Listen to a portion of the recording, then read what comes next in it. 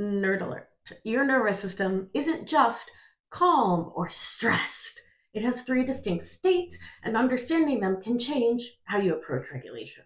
According to polyvagal theory, the work of Dr. Stephen Porges, PhD, your nervous system shifts between ventral vagal, the safe and social, regulated, connected present state, sympathetic, fight or flight, anxious, activated, and dorsal vagal, shut down, numb, disconnected.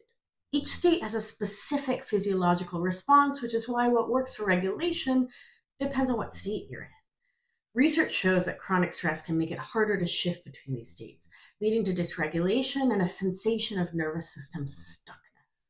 Instead of forcing regulation or a change, identify your state first. If you're in fight or flight, try movement, try shaking, try grounding. If you're shut down, if you're checked out, if you just can't, try warmth, running your hands under warm water, self-touch, slow, rhythmic breathing. Whatever state you're in, wherever you find yourself, what's most important is meeting you and your perfect body where you're at, not demonizing your nervous system and whatever state you're in, honoring where you're at and the lifetime of nervous system patterning that led you to react in the way that you did. Be gentle, be kind with you, love.